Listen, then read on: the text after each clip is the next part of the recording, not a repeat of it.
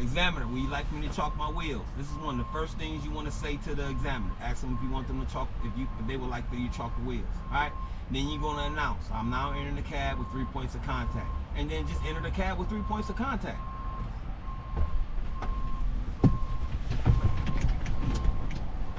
All right. The first thing you want to do, you want to start knocking off your safety stuff, right? One of those things gonna be the seat belt. My seat belt is properly mounted, secure. It's not worn, torn, or frayed. It latches and it unlatches, and it's adjusted to me. Then you got 3 pieces of emergency equipment, right? So you're gonna have your overhead, you have your fuses and your overhead bin somewhere up in here, right? Then behind the seat or wherever it's at in the truck, it may be in the side compartment, but in the trucks that we're using, it's gonna be behind the back seat. And that's gonna be 3 red bi-directional reflected triangles underneath the back seat. Also in the trucks that we're going to use, right, our fire extinguisher. That's the last third thing we got to talk about. And that's going to be right up here in the front. And it's going to be a fully rated and dated fire extinguisher, right? 5BC, fully charged, rated and dated. Properly mounted, secure, right here on the floor in front of you. So now, you got all your safety stuff out the way, right?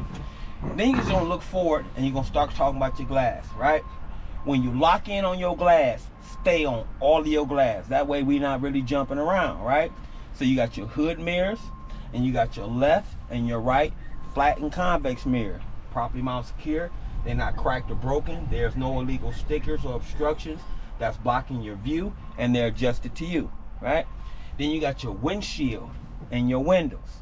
Properly mounted, secure. They're not cracked or broken. There's no illegal stickers or obstructions that's blocking your view. They're clean and they're in good condition. All right. At that point, we're gonna come down here to this wheel, because it's right here in front of us, right? Steering wheel has no more than 2 inches or 10 degrees of free play. Your city horn works, and that's gonna take us into our air horn. At that point, we can't go no further, right? Because we done pre-tripped everything we can pre-trip with the truck off. So now we gotta turn the truck on so we can finish the pre-trip, right? The in-cab inspection. All right, the next thing we're gonna do is what they call a safe start, right? We're gonna make sure the truck is in neutral, the brakes are set. All that means is these are pulled out, and we're gonna proceed with our safe start. Now, keep in mind, to correctly do a safe start, your foot has to be on the wheel. Your foot has to be on the brake pedal. Sorry about that. So you put your foot on the brake, you will turn the key to the on position, and your ABS light gonna come on and go off, and that indicates that it works. You gotta voice that. Simply after that point, just start the truck.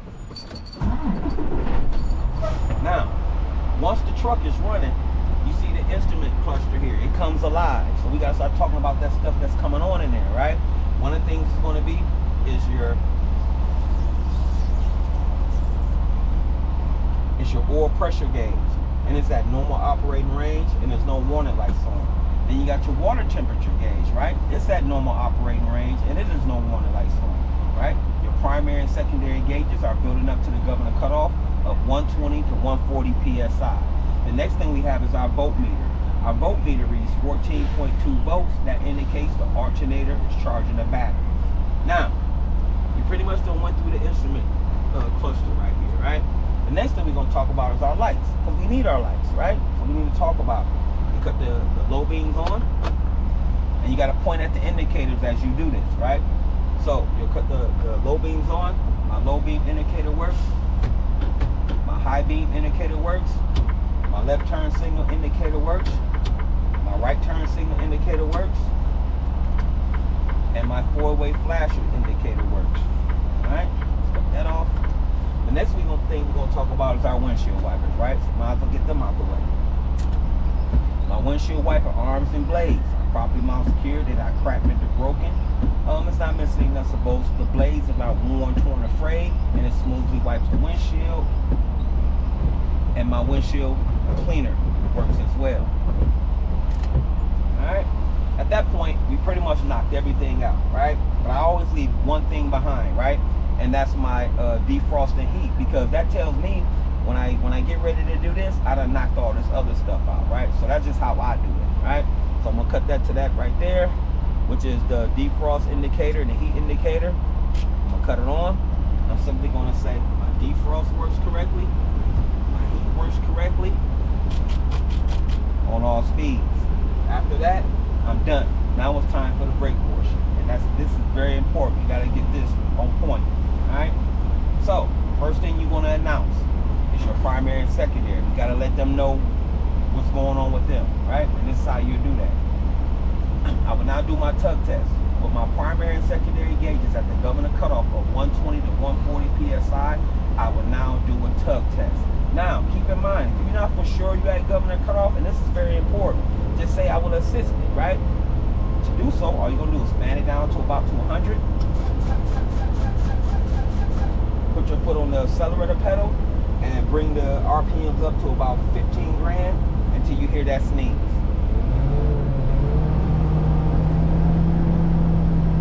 And you must ask the examiner if you can do this.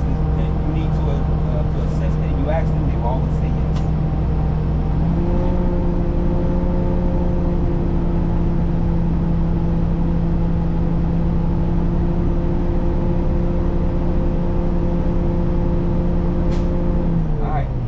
My sneeze. When you hear that sneeze, you know for sure you at governor cutoff. Alright, so now I'm not at governor cutoff. I'm now going to tug against my trailer by pushing in my tractor brake. Alright, so if you're going to tug against that trailer brake, it will always be the opposite, right? So if I'm going to push in my parking brake from my tractor, that automatically tells me I'm going to be tugging against my trailer. So I'm going to go ahead and push in that parking brake, and that's the yellow one. Put my foot on the brake, push in the yellow knob, put it in drive, and give it a tug. Alright, after that resistance, that was successful. Alright, now I'm going to tug against my tractor by pushing in the trailer brake, and that's the red one. And I'm just going to repeat the process. Put it in drive, and I'm going to give it a tug.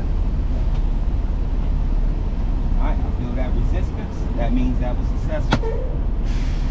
Alright, the next part of the test I'm going to do is what they call a service brake test.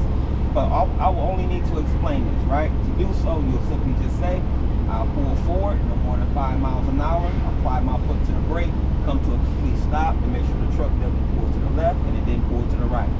That was successful. Once you explain it, all you gotta say, that was successful, right?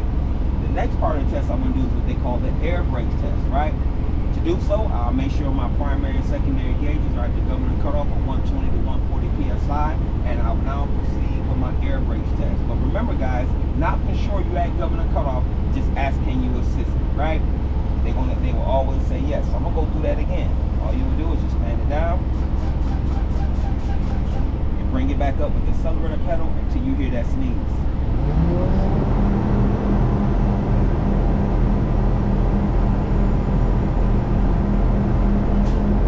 Alright, here was my sneeze. That indicates to me I'm now at governor cutoff. Alright, to do the air brakes test, first thing you're gonna do, actually it's 3 things you're gonna do, right? One of them is cut the engine off. The second thing you're gonna do is cut the key on. You're gonna let your gauges sweep. And the third thing you're gonna do is push in both your knobs, both your brake valves. You're gonna push them all the way in. At this point, I'm waiting on my primary and secondary gauges to level out right around 100 PSI. So I'm gonna sit here and wait on that.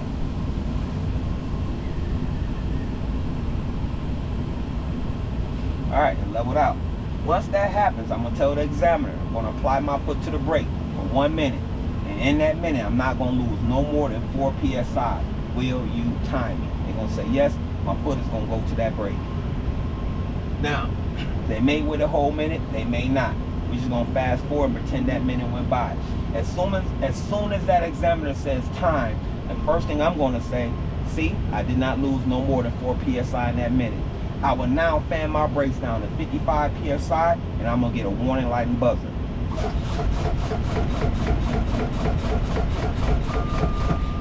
Keeping my foot on that brake, I'm going to look at the examiner. I'm going to say, see there? There's my warning light and buzzer. I will continue to fan my brakes down to 40 PSI, at which point, both these knobs right here, they're going to pop out. All right? And then I'm just going to do it, make it happen.